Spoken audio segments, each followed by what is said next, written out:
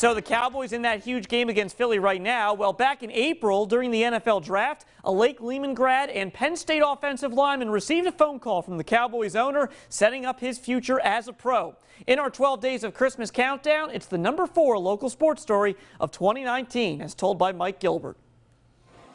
This is Jones with the Cowboys, my friend. How you doing, sir? Hey, Connor. We're proud to call you and tell you you are now a Dallas Cowboy. Luzerne County native Connor McGovern made his family and community proud when he heard his name called by the Dallas Cowboys on draft night. The offensive lineman was taken 90th overall by Dallas back in April after a standout career at both Lake Lehman High School and then Penn State. The draft party in Mountaintop gave friends, family, and members of the community a chance to support McGovern and be there for the moment that he worked his whole life for. I can't even put into words right now how much it means to me, all these people showing up.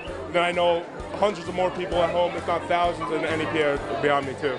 For his dad, the wait was a little lengthy. Some experts had McGovern coming off the board earlier, but it was time to get to work. It was a long wait, but to go into the bottom third of the third round, we'll take it. Now it's just time to get back to what he does best, and that's play football. McGovern was placed on injured reserve before the season started after suffering a pectoral injury, but reports are he's working hard, studying, and has not missed a meeting and will be ready to contribute for the Cowboys next season.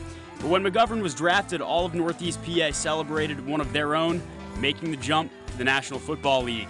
That's why that moment is number 4 in our top 12 moments of 2019 countdown.